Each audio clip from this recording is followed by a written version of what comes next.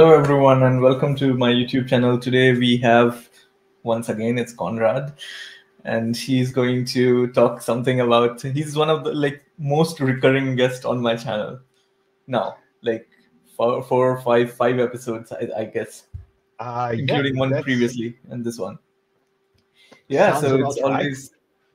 always good to see you, and looking Thank forward you. Thank to. you likewise. And of course, I'm very happy that, well, you still want to have me here. There is such a concept as overstaying one's welcome, but I'm very happy to see that I don't seem to have reached it yet. So that's always good news. Yeah, I So think I yeah, think it's, everyone has been waiting for this episode eagerly, and we had to move from Saturday to Wednesday. So, but we will decide later whether we want to keep it on weekdays or weekends, hmm or you guys can also let us know, like in YouTube chat, like what you prefer. So yeah, uh, yeah, without go ahead. further Sorry. ado, yeah, sure, let's go. Okay. Well, welcome everyone. Very happy that this is the slot you have chosen to go for on a Wednesday. I hope I can make it worth your while in terms of time. Uh, the general title, or the best idea I've come up with for today's episode. Sorry, Abhishek, one comment. I think for some reason I'm seeing yes, now it's working. Thank you. Uh, the title for this, Sales and Demand Forecasting. That's sort of maybe not the most elegant title. Maybe I should have said demand forecasting, because if you have demand, but there's no supply, then you're going to have zero sales, even if there was demand. But that's a sort of a potato some discussion sometimes. And in terms of the kind of models we use for that, that's for practical purposes interchangeable. Well, the usual reminder of the story so far for those of you who feel like refreshing your memories. We'll talk about three things in this episode. Excuse me. They don't exactly lead to one another in a nice, elegant fashion that the way, for instance, the ones in the linear models episode did, or the ones in finance, but they all fall under the general umbrella. What can we do in terms of predicting sales? Well, sales of stuff. That would be the very elegant way to put it. First thing is the Croston model. The Croston model as an idea is based around our old friend by now, namely exponential smoothing. Much like exponential smoothing, it came around in an era where people, in industrial applications had less computing power at their disposal than I do in my phone, and that's not exactly the most recent model. Then we'll talk about the, what would you call it, general machine learning approach. If you recall the comparison I made in the first episode about the piece of wood and two nails, that's more or less what we're going to do here. We're going to look at a new problem of somewhat new, predicting sales, and then reduce it to a, I think, well-known method. And finally, a little bit of a fringe/experimental section, namely, what can we do if we have to predict future sales for new products. New products means, by definition, they are new, which means they don't have a sales history. So we can't really do an awful lot in terms of, well, exploiting the history via time series methods. Before we start, I actually had a bit of a dilemma how to what sort of data set to use. And I decided to go eventually for the data from the M5 forecasting accuracy competition. The 5 is there not just because someone liked number 5, but it's actually a recurring one. Been going on for 10, 15 years. And the 5th edition was hosted on Kaggle. For some reason, the 6th one was not. It is what it is. Well, as you can see from the description page, that's a bunch of stores in the United States across 3 states, hierarchical structure of products, level, department, etc., and a bunch of explanatory variables. In the interest of keeping track of time, I will briefly scroll over the preparation bit, because the data, while having the nice content for respect to what we want, did not exactly have the friendliest of formats. Feel free to, well, review it at your own pace and then ask any questions you might have. Obviously, we need to shrink the data because that thing was big. Melt from wide to long, combine with calendar information, drop the things that are not needed, and this is the setup we come up with at the start, as an exit point. So we have our data prepared. Let's move to part one. By the way, the general idea, as usual, feel free to ask questions, and then I defer to Abhishek's judgment, at which point is there enough mass of questions that it makes a good idea to pause. Perhaps, I don't know, after each part is finished or something, that would be a sort of natural point. But you know how to ask by now. So, Croston model. As I indicated earlier, Croston model came up as a sort of, well, okay, we have exponential smoothing in all sorts of variants that we can apply to, well, any series we can get our hands on. The question is, what happens if we apply it to data that's specifically related to time series, to sales time series, where the, here it is. What's so special about sales and demand time series? Well, long story short, they're intermittent, which is a fancy way for saying they have long strings of zeros. This can be for all sorts of reasons. There was, as I mentioned earlier, there was continued demand, but there was no supply, so we can't sell anything. The store was closed, product was withdrawn, all sorts of things. This is a general feature that recurs in any sales data you'll be dealing with, prolonged strings of zeros. The first approach we take to that is the Croston model, like I said, the repurposed exponential smoothing. Because it's repurposed exponential smoothing, that means we are only analyzing one series at a time, which means this is univariate. Basic approach you have summarized here. I won't be, well, because I personally hate when someone presents something and then reads it out loud, I won't do it to you. The two important bits, it focuses on the estimate of the level, but that's our series XT of actual recorded sales or demand, and this is our estimate. So far, nothing special, basic exponential smoothing, no trend, no seasonality, nothing. The important bit is periodicity. Namely, we want to look at how long it takes between consecutive observations for something new to happen. And we model this by essentially, if you recall exponential smoothing, we had the level, then we wanted to model the trend. How did we model the trend? Pretty much the same philosophy as the level, just add another equation. This is the same idea behind the Croston model. We have the estimate of the level, and then an estimate of the time it takes between two occurrences of non-zero demand. Two occurrences of non-zero demand in this instance will be the time it takes or number of observations between this, which is the last non-zero one before the flatlining, and the first one right after. And then we combine those two a ratio to forming a ratio. So normalize the estimate by the estimated duration. So what does it really look like in practice? As I mentioned earlier, our big data, our entire data set we'll be using is multivariate, and this one we just subset to, well, specific item and a specific store. We only care about the timestamp column and the actual sales value, because if you recall also from exponential smoothing, it does not have any natural mechanism to incorporate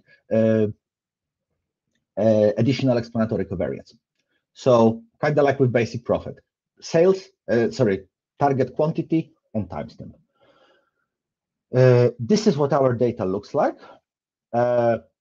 Shout out, well, you have the link in the code for a fantastic implementation written by Mr. Nicolas van der Voet. Have a look, give a clap on Medium or whatever other manner you deem appropriate for showing your appreciation. We define the Croston class. It just takes as input our time series, then step by step, well, pretty much implement the formula you saw above, generate the future forecasts. Nothing particularly strange or surprising here. Essentially, you look at this code, you read the block on top, then you look at this code again, and they go like, yeah, I get it. If not, ask in the comments.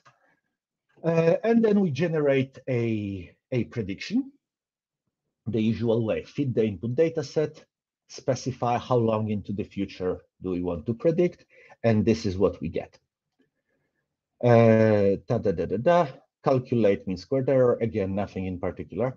The my RMSE function is just my wrapper around calculating mean squared error, then root mean squared error, and then rounding it to 4 digits so it's actually readable.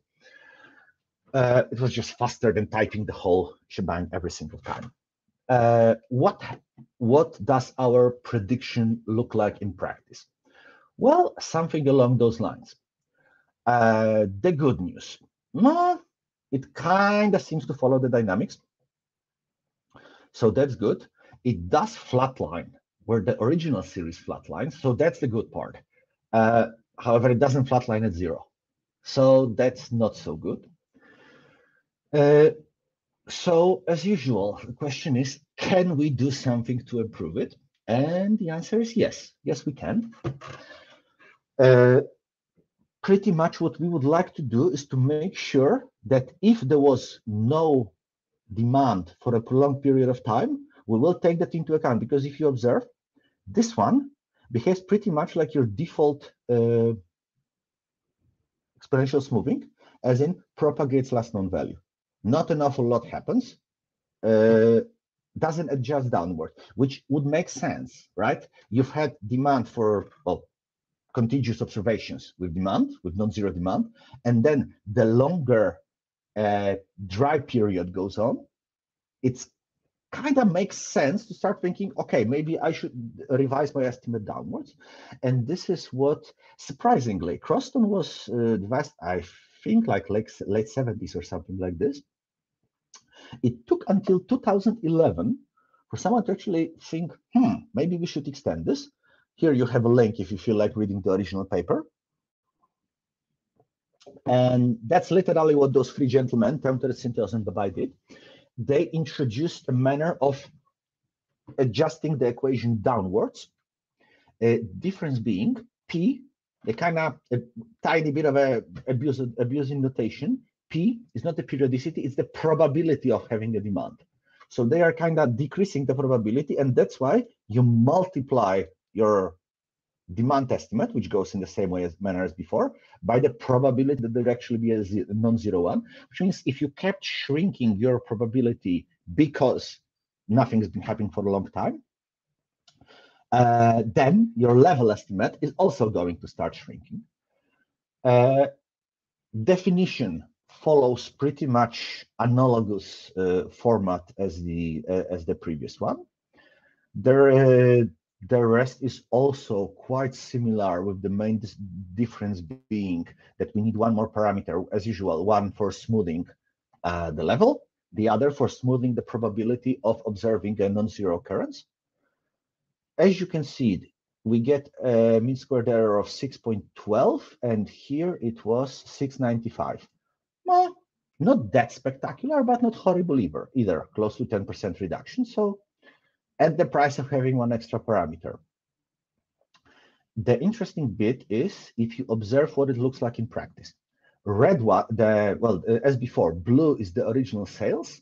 The red orangish thingy. I'm sorry, I'm a man. I do 16 colors on a good day. That's the basic Croston model, and the warm yellow one, that's the extended one.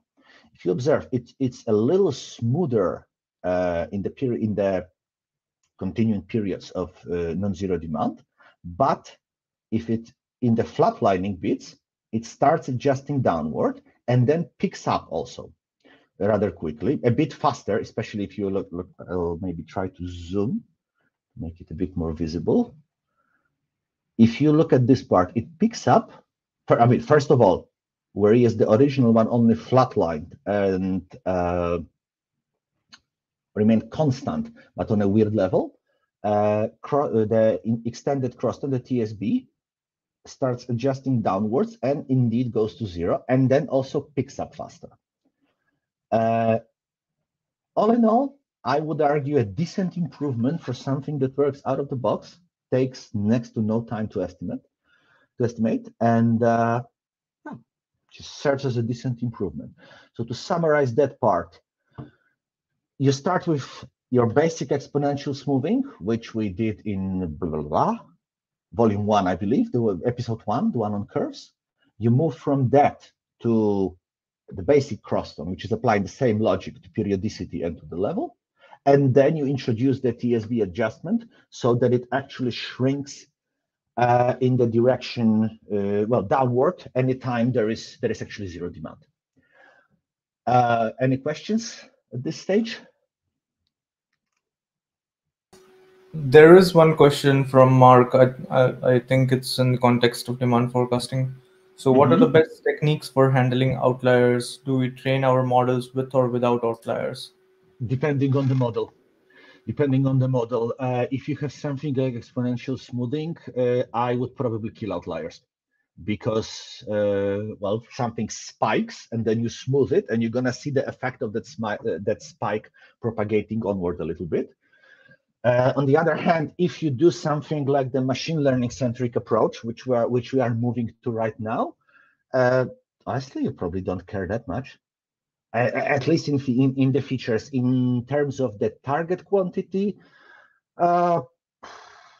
change the distribution. I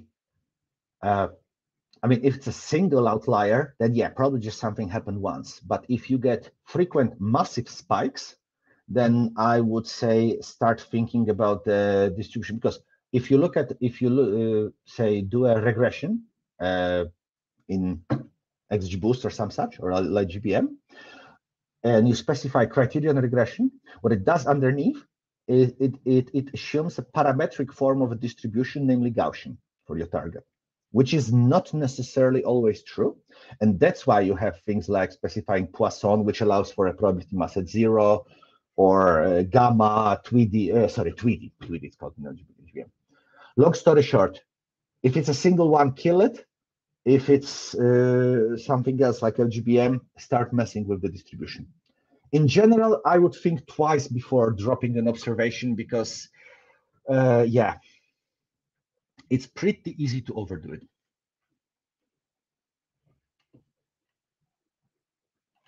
If there are no more questions, then we sail on.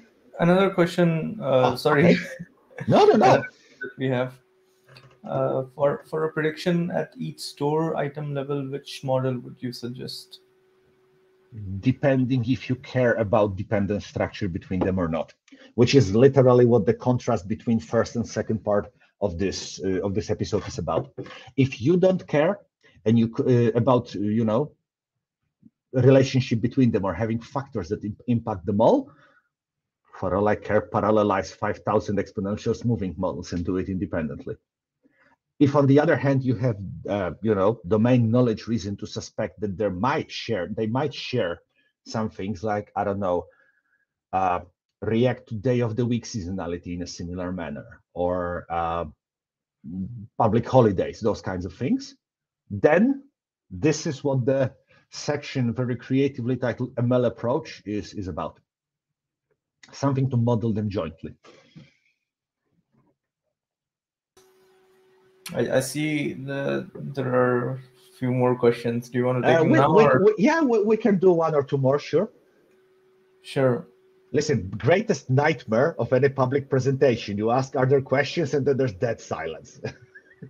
As long as we're avoiding that one, I'm cool. So the question is, can we use both the models together and prefer crosston TSB for model 0 at sales, and for non-zero sales, we prefer crosston? Yes, but the question is, how do you combine the forecast going forward? Like in terms of explaining what's going on inside the sample, yeah, sure. The thing is, looking forward in time, you don't know when are you going to have zeros. So the big question is, how are you going to combine them? You can, of course, do all sorts of things like have two models running in parallel. One just to predict is it zero or non-zero. So kind of replace the second equation in Croston with a dedicated model, zero, non-zero. And then for the non-zero periods, apply the original one. But that's like doing a smarter version of extended Croston. You just replace the second equation, the one that's smoothing the probability, with something that's a smarter method for predicting the same thing. Is there any universal smoothing technique or noise filtering technique for all noisy data? No. Special case of the no free lunch theorem. There's no such thing as there are things that in practice more frequently than not work better than others. Like wavelet cleaning is probably going to work better than your garden variety exponential smoothing. Much the same way as if you look at deep learning, most of the time LSTM works better than just your plain RNN, but not always. There are situations where that's not 100% the case. Mostly yes, but not always. So no, there is no universal. One more and then we go. Sure. So interested in how to extend time series models to deal with hourly data. For example, sales may not happen at night, and this leads to two different levels of periodicity on daily cycle and say on weekly seasonality. For univariate, I would say Prophet or Arima, where you can incorporate to see. Essentially, you need something that can capture more than one seasonal pattern, which means exponential smoothing is a non-starter. So yeah, quickly out of the box Prophet. You want to be a little more fancy and more importantly, be able to actually do some inference around the parameters of the model, like probabilistically. Then something like ARIMA or state space. Yeah, and then manually override it, like manually post-process your predictions. Just say, okay, you know that sales don't happen at night, so you can just flat out fix, okay, 8 p.m. to 7 a.m. next morning, it's always zero. Doesn't matter what the model predicted. But in general, exponential smoothing or what I discussed in part one won't get you very far. So you need something that can handle multiple seasonal patterns. Okay, let's sail on. Okay, well, last one. Can you apply FP profit for disadvantages of this model? Yes, you can, as I just said. Disadvantages. I can't think of a good way to incorporate the idea that you want to start shrinking to zero when it's zero. That's the biggest problem, really. In exponential smoothing, it's in this setup, it's kind of easy. Or, as we'll see here, if you have something like machine learning, so LGBM, it's also relatively easy because you can mess with the form of your distribution, your parametric distribution. Like if you look at Gaussian, just continuous, just a bell curve, yeah? But if you look at something like, for instance, Tweedy or Poisson as a discrete distribution, it has a big fat probability mass at zero. And this is what you want, because you wanna model explicitly the idea that can be zero, not very tiny, but still non-zero. No, 0, 0. So one of those two. And I can't think of a good way to incorporate it in Prophet. But in all fairness, I am improvising right now. So maybe there is one. Maybe I sit down and think about it. Then there might be. Can't think of one.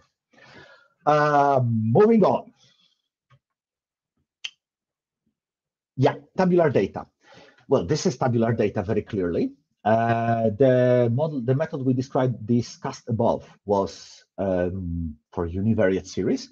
What do you want to do? What can you do if you have multiple stores for which you want to generate predictions at once? Reduce it to a regression problem.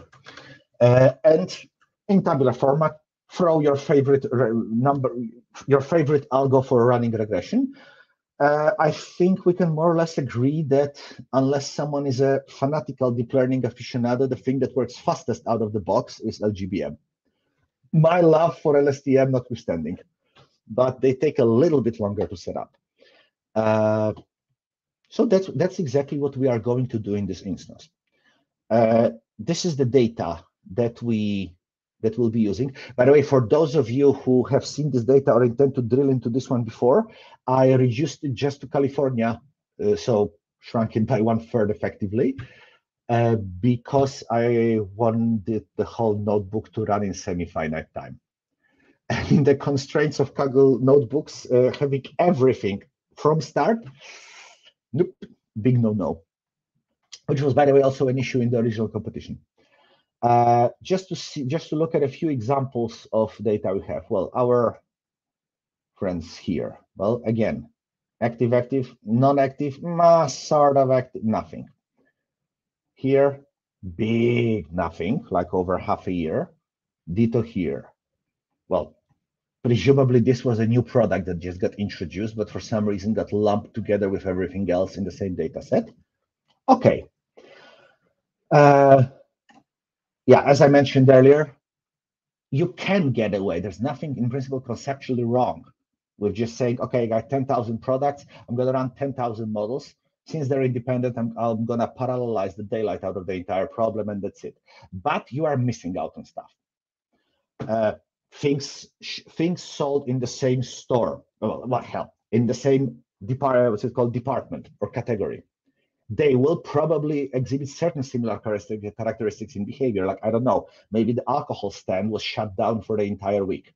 Then nothing sold there would be sold, despite the fact that you are only focused on one product at a time. Ditto for store, ditto for regulations on, well, in this instance, state level, etc., etc. So, long story short, it's useful. That means, in order to reduce it to regression, just you got variety regression, you need to somehow get rid of the time series aspect. There's two things to do. One, get rid of, it's a horrible way to phrase it. Capture the temporal dynamics in terms of things that affect every product or each of your series. And that means things like public holidays, day of the week of the month, number of day within a month, because I don't know, maybe people have a shopping spree around payday, which might happen, say, I don't know, say always on the 20th for some such. And that's one thing, which is kind of obvious. We'll do that later as well.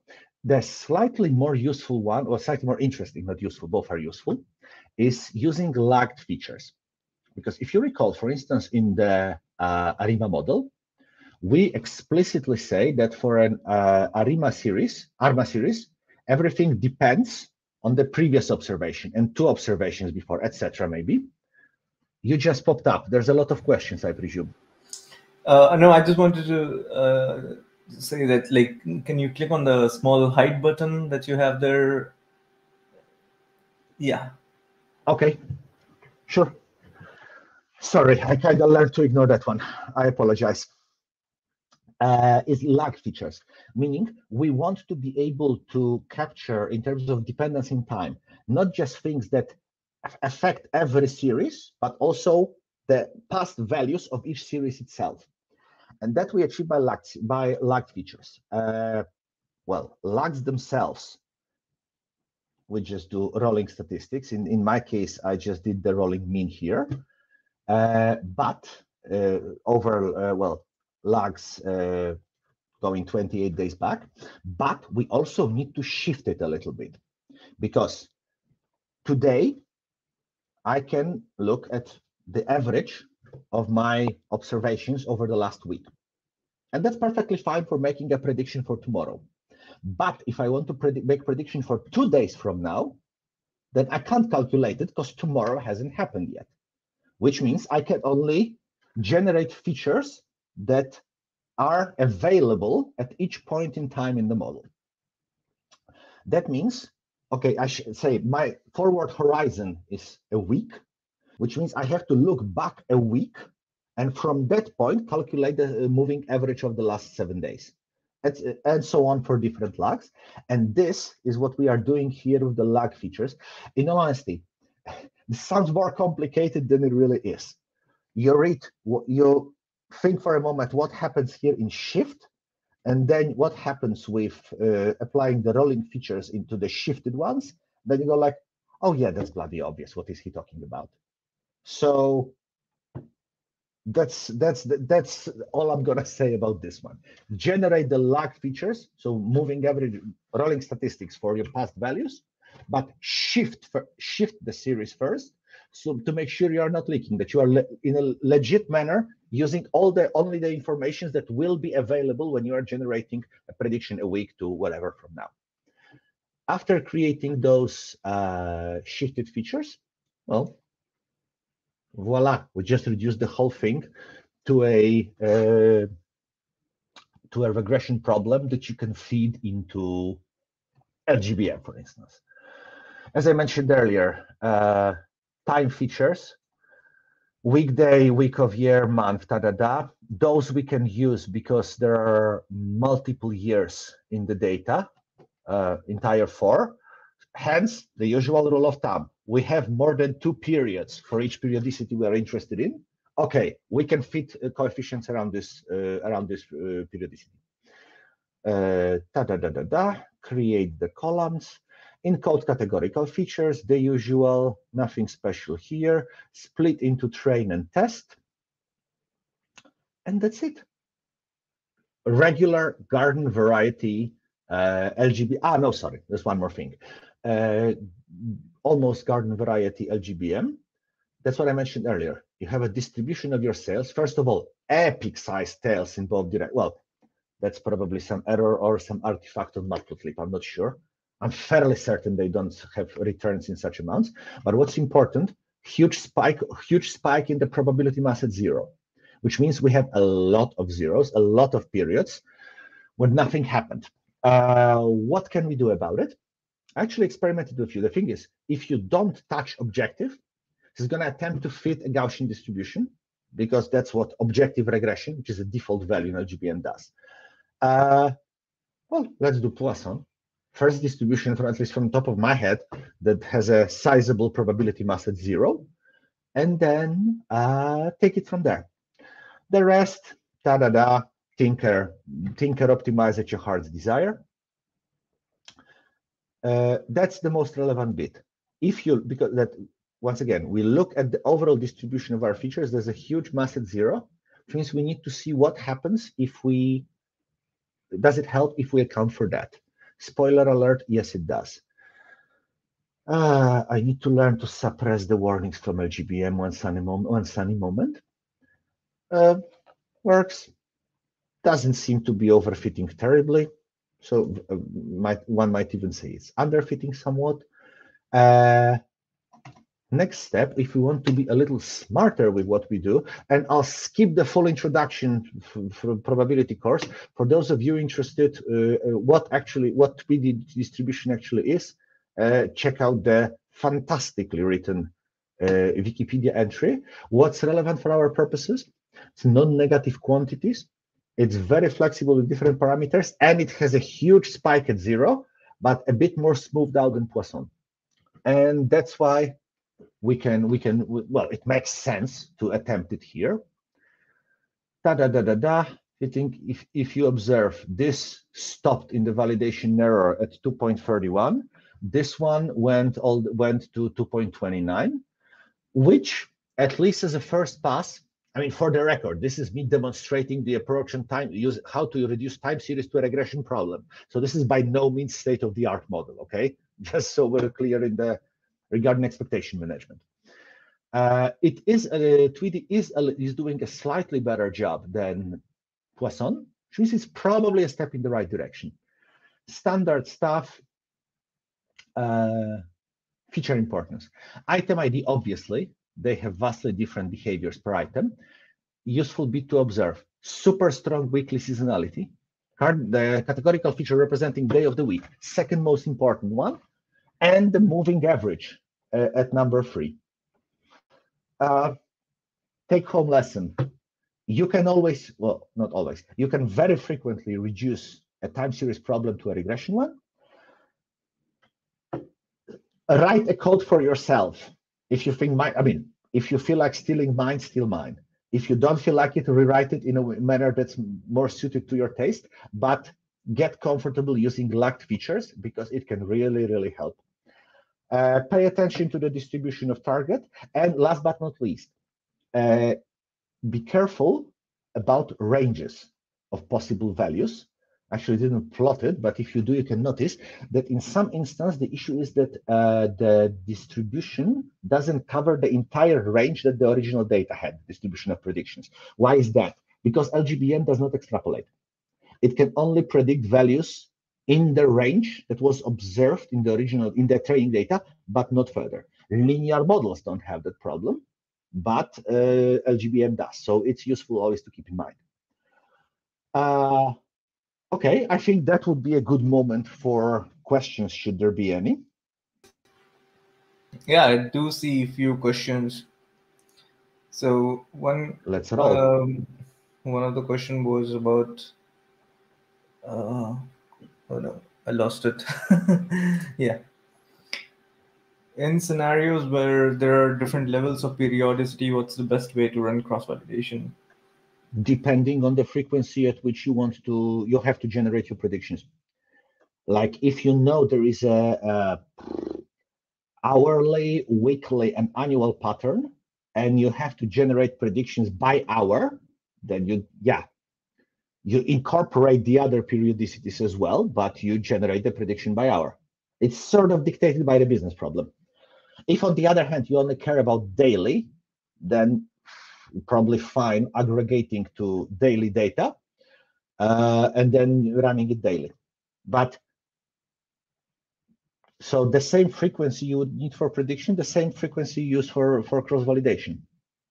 I mean, if you're only interested in average or daily total, what do you really care if it got a little fishy around how it was allocated across hours? If you only care in terms of the definition of the business problem about what happens at daily level, that's how you run your cross-validation.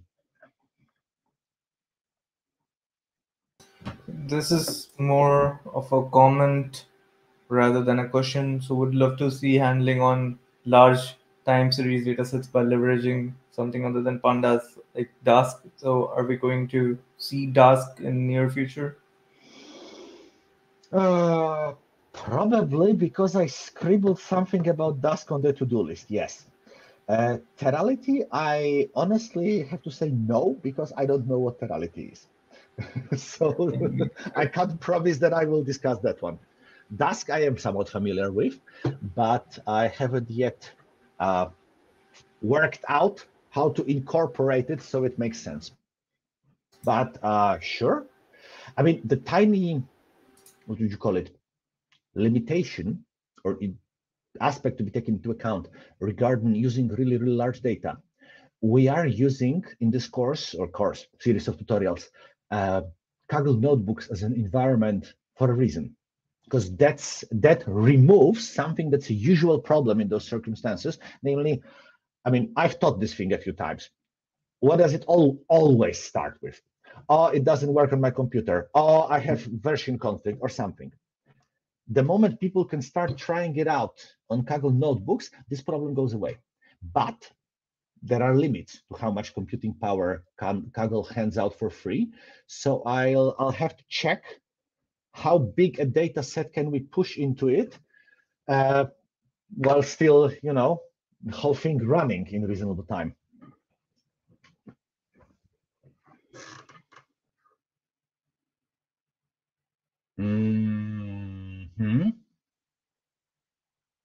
Honestly, as much as you can get away with CPU-wise, and then go to town with number of features, and then run brutal feature selection. If you can get away with it in terms of amount of computational power, your time is worth more than CPU time. So just run a big batch job to eliminate it, and that's it. It's not like there is 12, of course, in this context is a reasonable starting point in terms of business knowledge, but there might be something else that's weird lurking in the data. So unless you have really, really solid reason or, good source of knowledge that you trust on that front, that you want to focus on and hence limit the possible ranges, like I said, generate a bunch and then do brutal feature selection. It's kind of like trying to fit the size of the architecture, say in terms of number of units in an LSTM layer or size of the perceptron layer, fully connected one. Yeah. First, you inflate the thing so that it starts overfitting, because then your model has enough capacity, the VC dimension, if you want to get formal, and then you start pruning. But first, you need to blow it up so that it starts overfitting, because then okay, at least it can learn all there is in the data. Much the same philosophy here.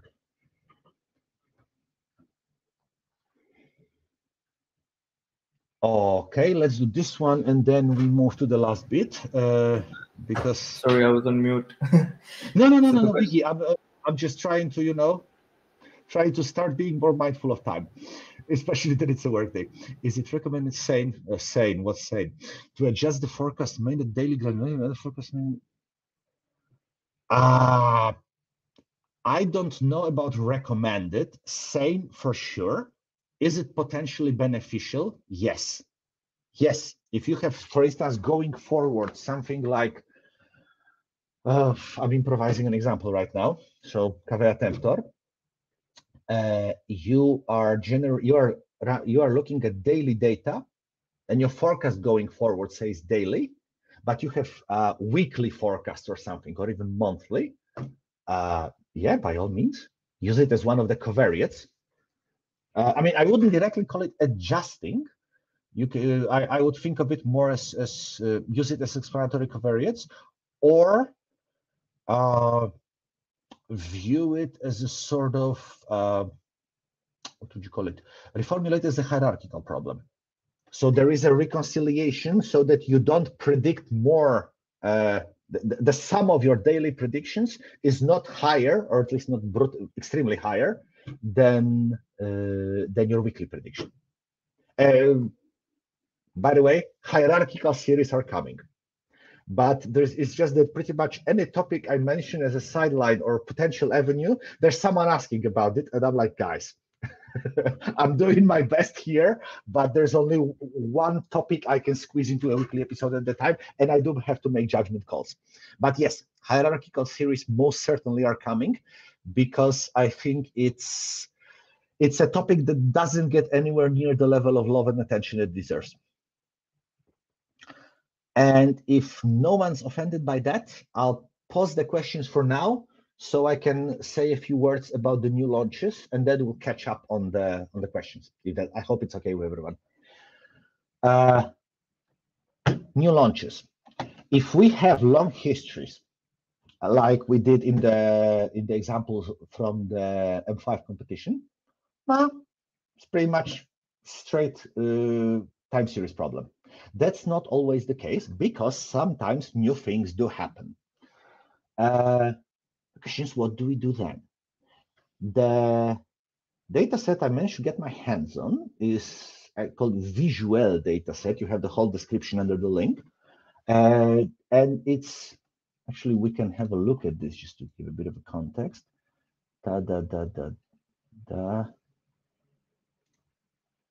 No, that's forms. I can't find it. Never mind. This is from this paper, where the important bit, over 5,000, 5.5K new products in fashion, which is a very good field to try to predict something, because things change a lot. They do have patterns of all sorts, seasonal or whatnot. They have trends, and there's new stuff going on. So it's a good field in which to test certain things. I am using a brutally chopped subset, because the original data set isn't so big. Excuse me, it's got images. I didn't wanna. I kind of viewed images for this one as a distraction. So for the purpose of what we're doing here, I focused only on the tabular part of the data. So for each new release, we have a bunch of categorical features which are horrible to display here. This helps. 0 to 11, sales in the first 12 days. External code irrelevant, season category, essentially categorical feature describing our fashion product, short sleeve, long sleeve, shirt, jacket, yada, yada. Color, fabric, some extras. I mean, pretty self-explanatory. This is kind of a fringe territory because I was improvising a little bit around this one. Because to be perfectly honest, I didn't manage to find anything that would qualify as a standard approach for those matter. So idea number one, what can we do to predict this sequence? Well, we can take the categorical variables as our covariates, and we can try to predict an entire series. Advantage of this approach, we can just feed everything into something like multi-output regressor.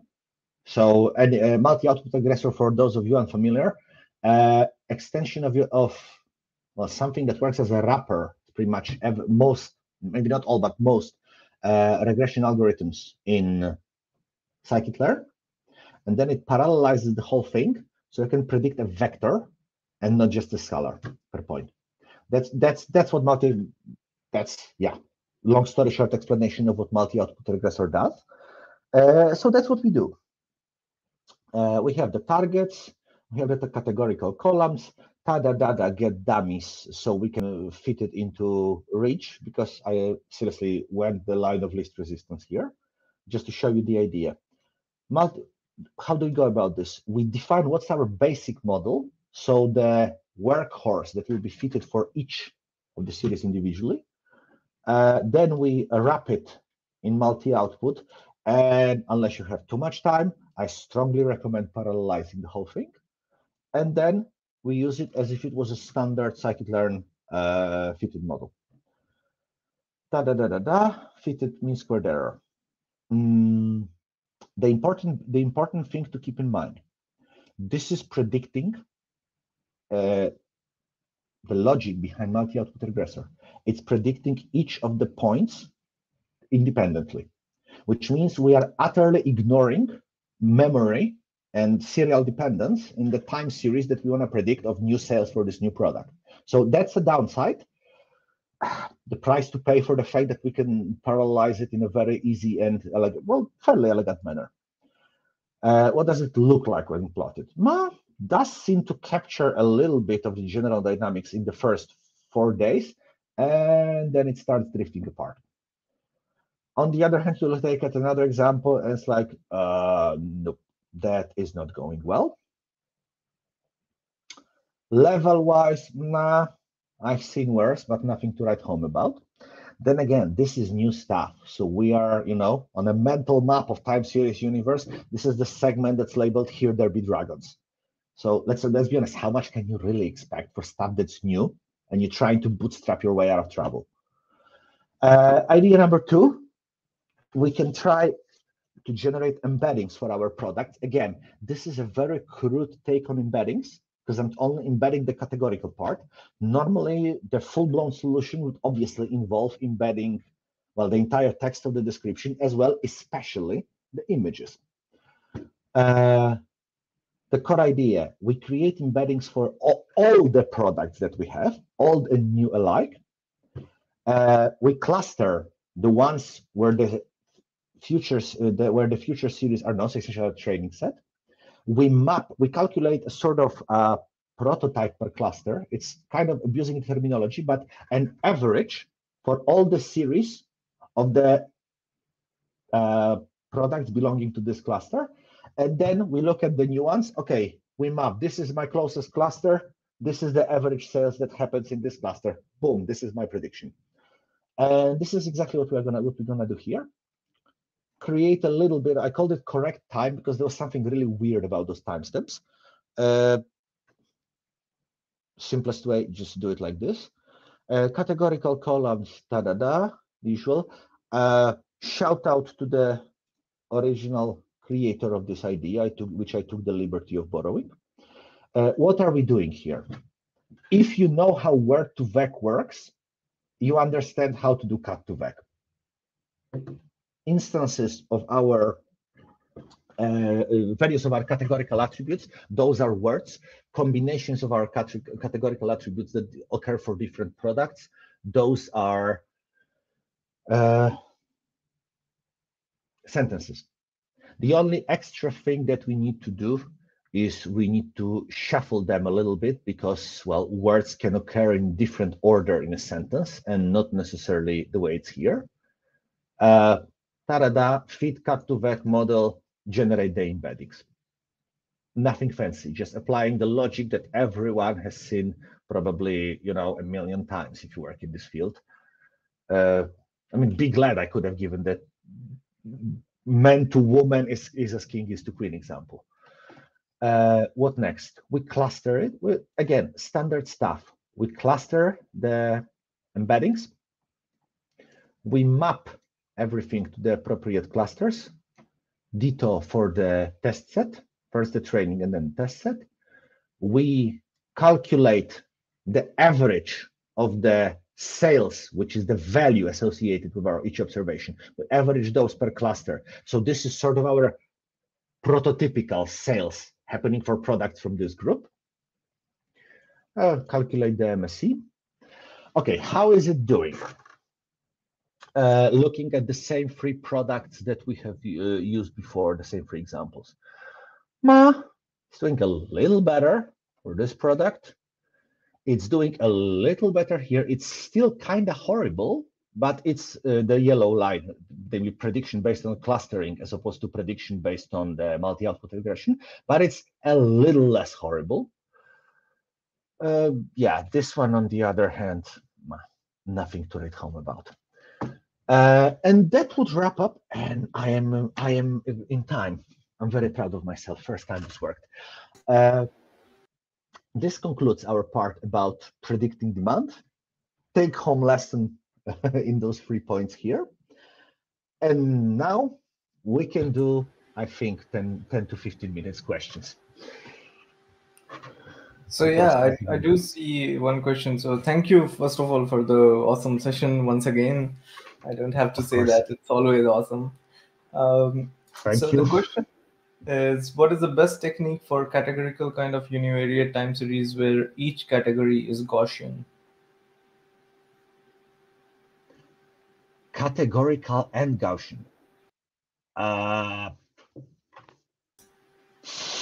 sorry, but could I ask the author to please elaborate a little bit, because I'm not sure I understand how can things be categorical and Gaussian at the same time.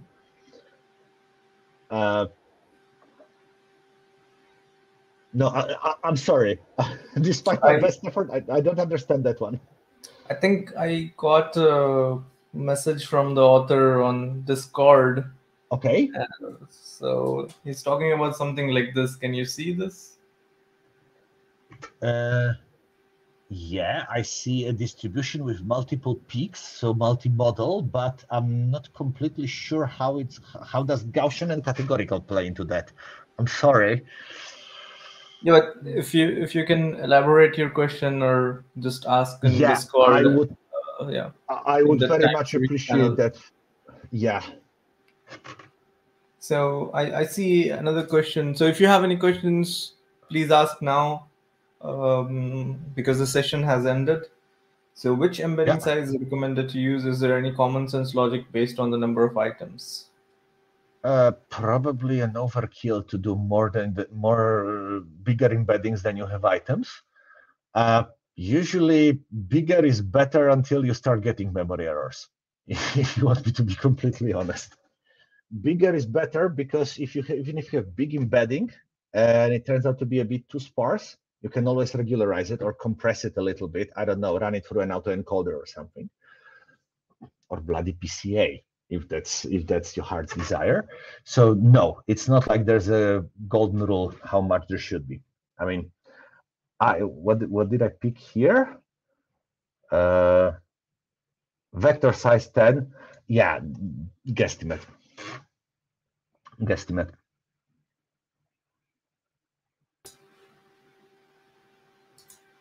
When another question is coming up, it says, any recommended resources to further study sales and demand forecasting? Aha. Let me know when you find them. The way I approach it is, I mean, the reason this was kind of fun to write is because I had to go on a bit of a treasure hunt. Stuff like Arriba and Profit are fairly well understood, and if you don't know how to formulate something nicely, there's a chance someone has already done it. With sales and demand, you get two things. You get papers like the one that I referenced here. What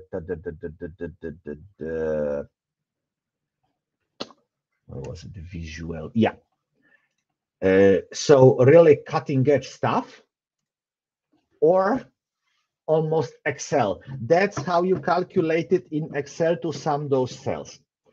So no, I am not aware of resources specifically focusing on this one. You might get a bit more luck if you start looking for things that explicitly mention modeling intermittent series, because sales and demand is the most famous example, most popular, most widespread, but it's not the only one. There are other fields when you run into the same situation as well. So, you find something good, you let the rest of us know. So I don't see any more questions for today. So I think it was Good quite timing. easy. Yeah, and good timing too. I think for the first time we are finishing on time. So I know, right? Maybe the doing it on work days isn't such a bad idea after all. true. So thank you once again, Conrad, for joining today. And Thanks if for you having have me. any further questions, please join Discord where you can ask Conrad. Asking the Time Series channel. Yeah, I Ask in try the to be Time there. Series channel. Then it's useful for everyone. Yes. Thank you, Conrad. Thanks a lot for joining us today. Thanks everyone. Have a nice evening.